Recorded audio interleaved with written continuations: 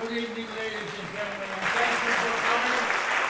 May I ask you please to rise for the singing of the national anthem.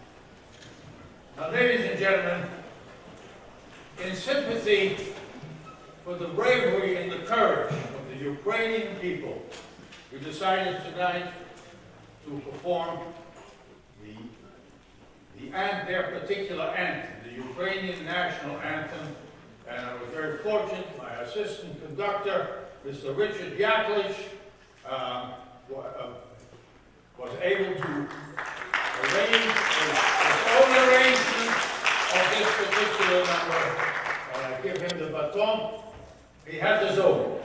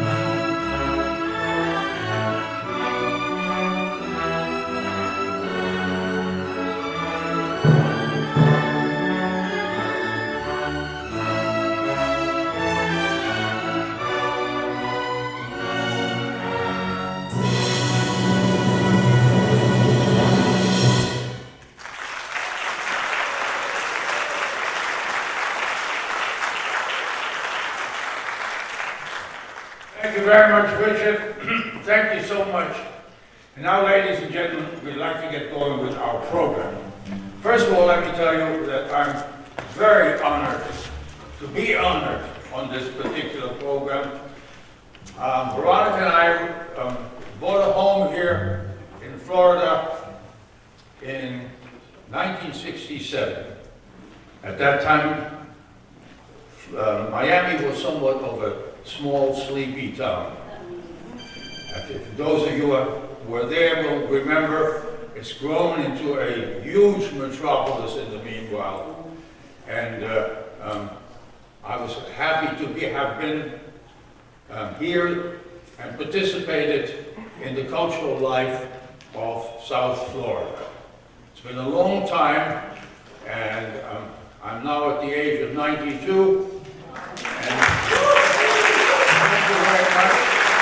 It's been a long time, and so I'm very honored and I'm very happy to be able to be honored for my participation, my mother's participation in the development of the cultural life here in South Florida. Having said that, let's forget about the speeches and let's get started with our program. First of all, our first number is a thing called Olympic Fire. That song was written, that was given to me, the lyrics rather, were given to me by a lawyer who was pretty prominent in Miami Beach. His name was Friedman, and they called him the singing expert.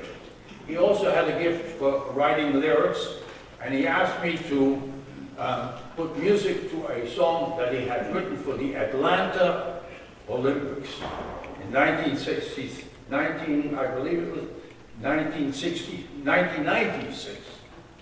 The Atlanta Olympics. We put that, we wrote the song, we submitted it, and we didn't win. We were up against very heavy competition. The competition was Gloria Estefan and the Miami Sound Machine. So you can imagine.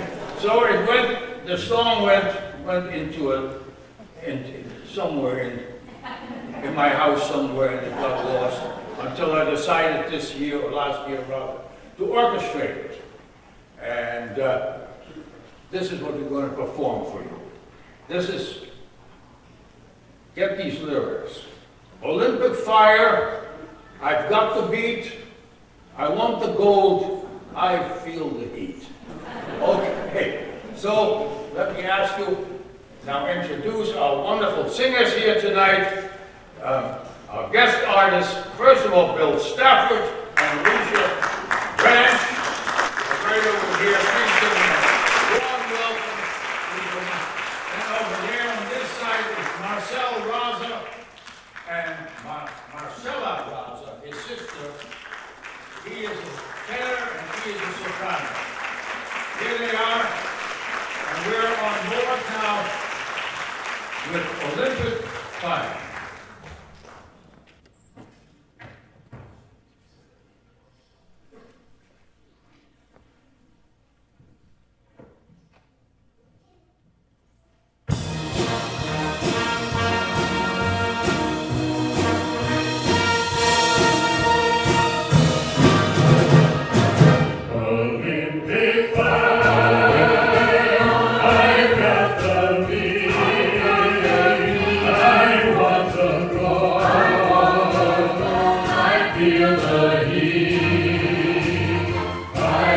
To win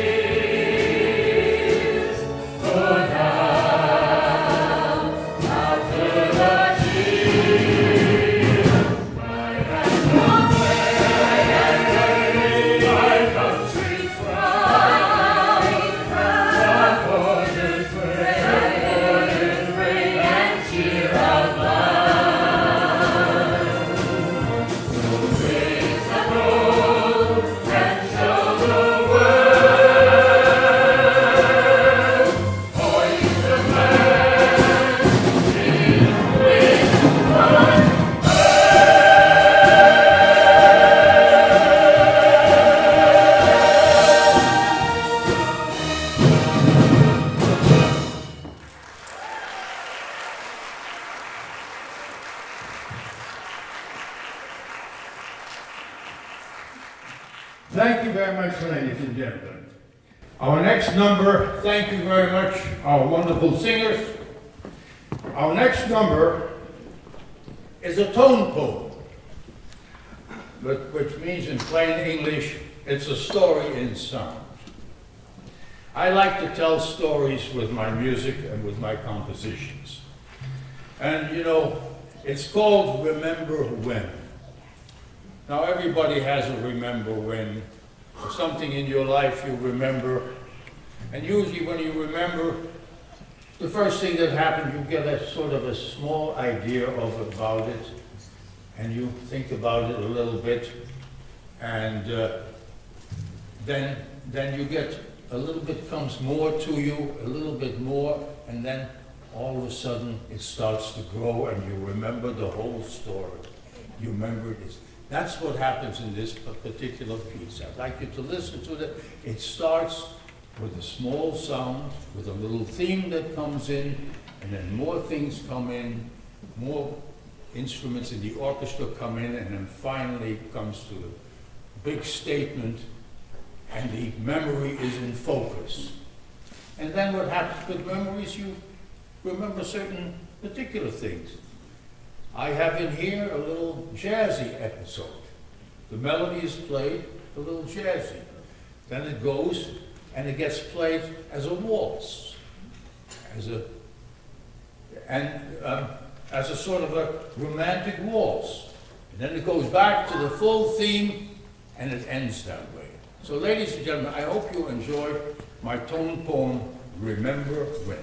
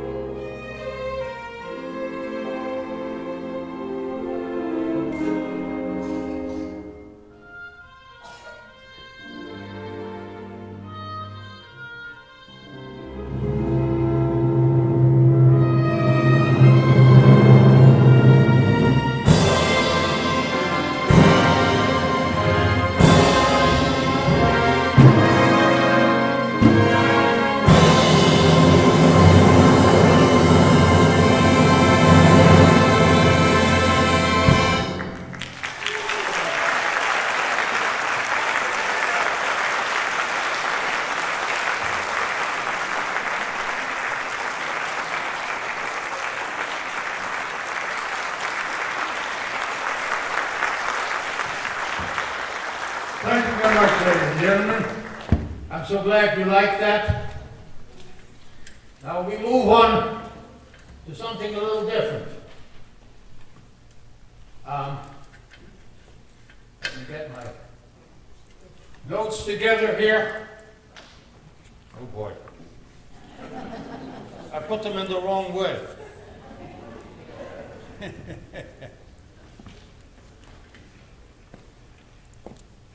I lived in New York for 20 years. When I was in New York, I met up with many, many talented youngsters, many talented people. And one of those was a fellow by the name of James Reid, who was a very gifted lyricist and writer. And we got together and decided to put together a musical, like so many other people in New York do. And he had a particular story that he liked very much, and it was based on the story of Nathaniel Hawthorne. Nathaniel Hawthorne was a New England writer of short stories, and he had one particular story, he called it Feathertop. It was a story of a scarecrow who wants to have a human heart. Nothing more that he wants. He felt his heart can't sing, and he wants to be a human being. And we wrote about 6 songs. We got into it, and it was a lovely work. We both enjoyed working, and we would have done more of it had it been for the fact I got a job, a paying job, with Robert Goulet and Carol Lawrence doing Carousel in California. So I have to go at the same time. Thank you very much. Hold your applause till the end. You have to make a living in this business. At that time, Veronica and I had one baby already. And so we decided to sort of stop it for a while and never got back on this whole thing. We wrote about 6 songs. And there were some lovely songs in there. But we abandoned the project eventually. He got work, I got more work, and so on. And now I put together a medley of 3 songs that I particularly liked in this medley. It's called Feathertop is the Story. And the opening number is The First Day of Spring. That's just a general all-around happy number. The second number is sung by the Scarecrow himself, where he tells himself rather, my heart knows not how to sing. It's a little sad song. And then we have another, and it'll be sung by Bill over here on this side when I bring them out. And then the next song is the Scarecrow when he got a heart, and right away he got a girlfriend. And he had a hell of a time. What a day, what a time. That will be sung by Marcel. They're both the same Scarecrow. This one is the old Scarecrow, and this one is the new Scarecrow. And incidentally, the way the story would have ended is that he was happy to become a human being, but when he found out how much trouble human beings had, he decided to go back to become a scarecrow at the end. So now it's my pleasure to bring on my singers. Here they are. Bill and Alicia, Marcel and Marcela, to sing the score of Feathertop.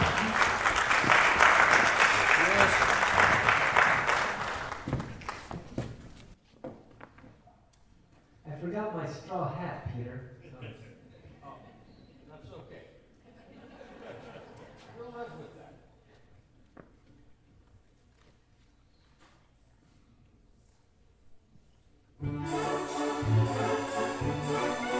On that first day of spring, when the first green is seen in the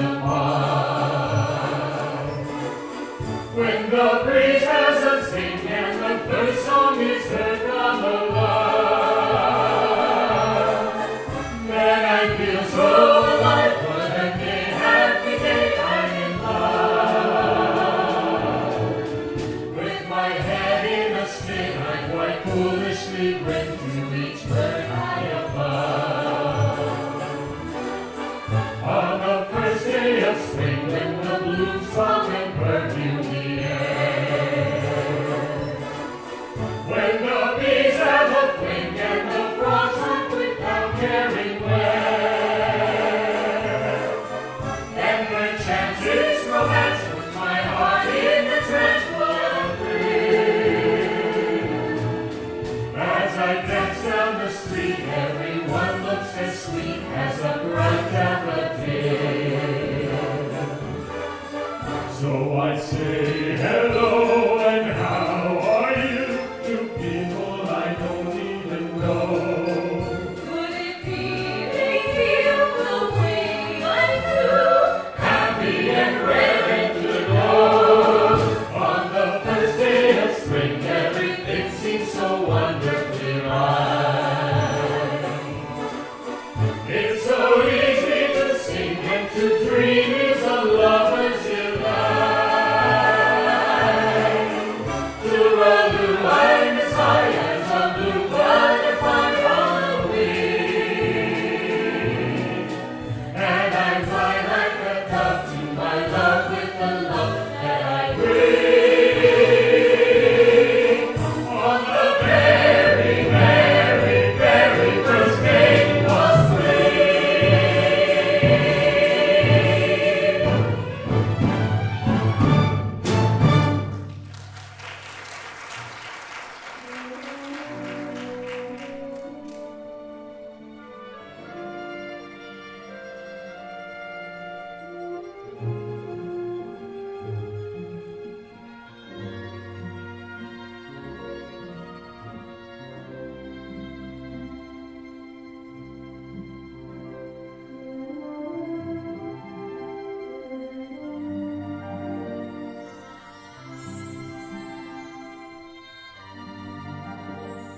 Oh, the sun is bright on the willows, and the butterflies sound and ring.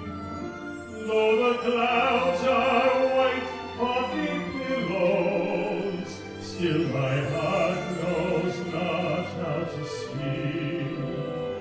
Though the air is sweet with the blooming, and I hear the caroling ring. Though I meet a smile with each humor, still my heart knows not how to sing.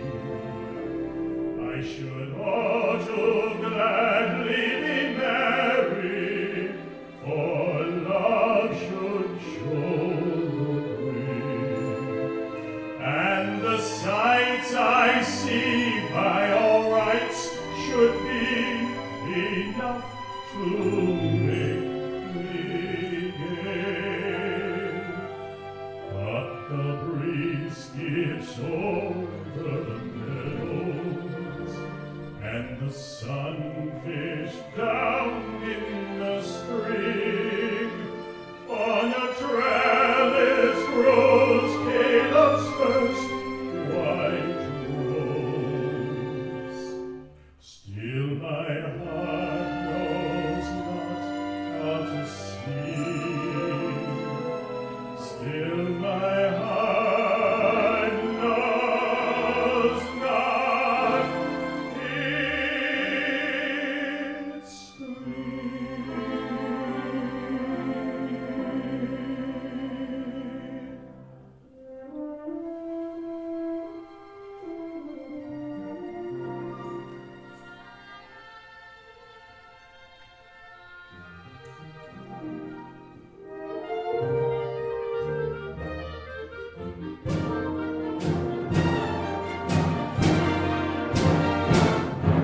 What a night! What a time! What a place! What a life, finding I'm face to face with the counterpart tune. What my heart trembles to you. Can it be what I see is true? Is the light of the tide from the skies, or tonight does it shine from my eyes? Is the song that I hear merely there for your ear? will it play when the night is through? Or will I hear you say, day after day, what a night with you. On the first day of spring, everything seems so wonderfully right. It's so easy to sing and to dream is a lover's delight. To run and wind as high as a blue butterfly on a wing. And I fly like a dove to my love with the love that I bring. On the very, very, very first day of spring.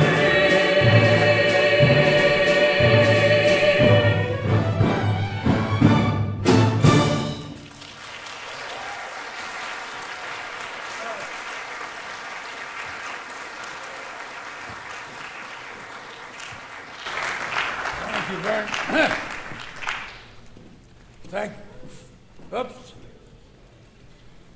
Is it on? Yeah, good. Thank you very much, ladies and gentlemen. In the excitement, I lost my voice. Our next number will be played by the orchestra. And this is also a tone poem that started as a ballet. It was written for a company here in Miami called the Ballet Jazz Company.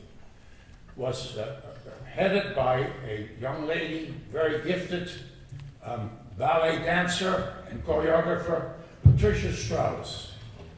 It's called The Journey, and it's a journey of life. It shows the different stages of life in symphonic sound.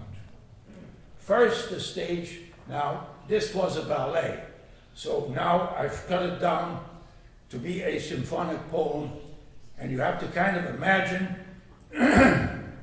excuse me, you have to kind of imagine what goes on here. The first part is birth and first life, and it starts very tiny with a little tinkle and then develops into early stages of life. The second part is it gets busier. The little girl is now socializing, and she has early teens, she has young, busy, young excitement. The next stage is, oh boy, that's the late teens. And that's noise, cacophony, and confusion. Now, that's the late teens. You'll hear all this in the music, if you listen carefully. And then, of course, there's a sad stage which happened lately to many of us. There's a stage of booze and drugs. And you'll hear a wonderful alto sax solo played by Damian Sanchez over there, who, to show the feeling of that particular era. And then the next one, wouldn't you know, True Love. And that would be done by a trumpet solo by our first trumpet player, Dennis Nodé. I have, you know, owing to my age, I sometimes have a little, you gotta, you know, certain things. Okay, then, you know, like all marriages, there's a little problem, and you'll hear, after this beautiful, sweet trumpet solo, you'll hear a little music of confusion, but eventually they get back together again and live happily ever after. Until death do us part, and there's a part. This is a serious ballet, you know. So you'll hear the theme that you heard first, but very sad and dark. And at the end of the music, the ballet ended the way it started, with a little tinkle. the last breath. And I just couldn't end with that. It just didn't sound right to me. So I wrote a little part on it, a sort of a resurrection theme, so that you'll know when to applaud. Okay?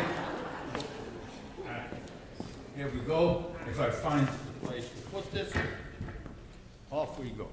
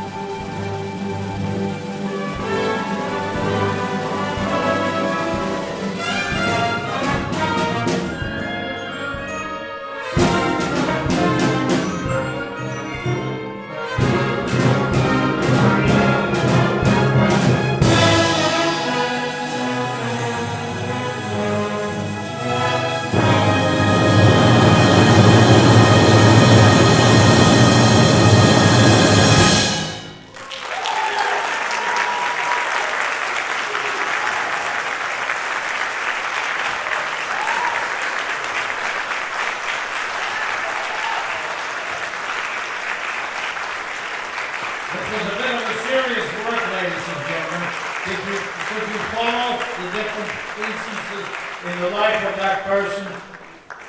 Yes, no.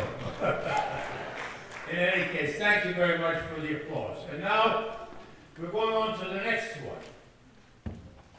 And the next piece on our program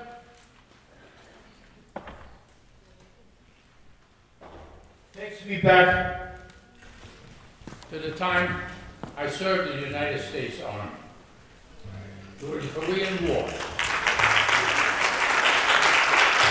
I was a good soldier. I did what they told me to. It's one thing I hated. Never guard duty.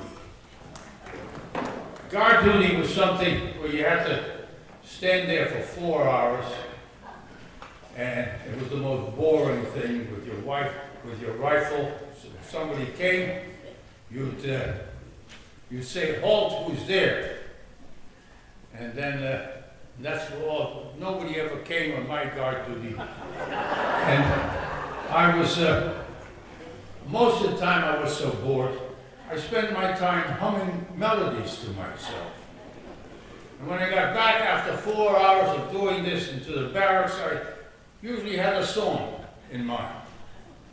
And there were my pals who were waiting there because they knew I'd come with something. There were some guys that wanted to write lyrics, and they liked to write lyrics.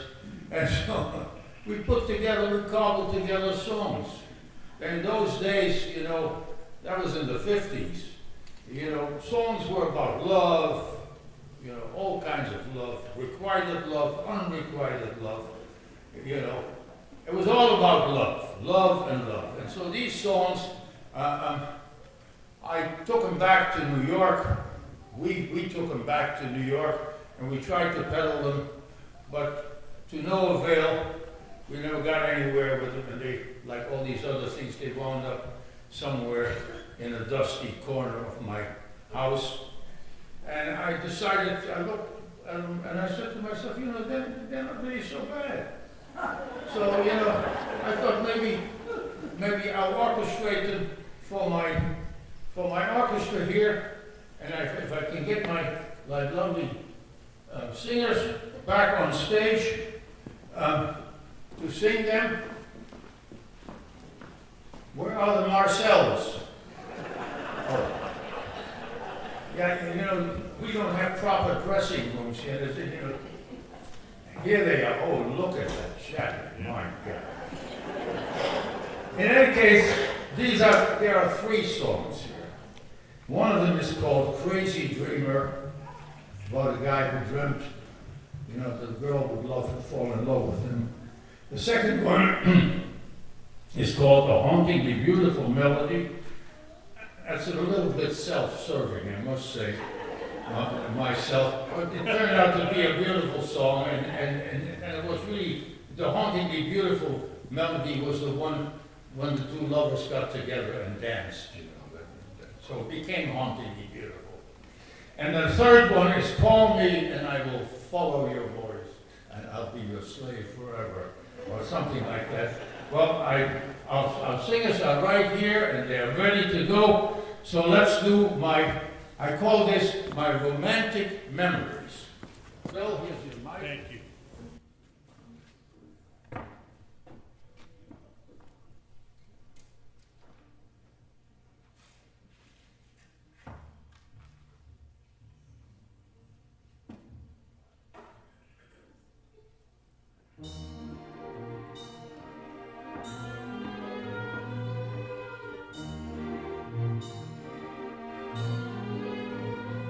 I'm just a crazy dreamer in dream worlds all my own. I'm just a foolish schemer on silver clouds with you alone. In my imagination, you fell in love with me, but I'm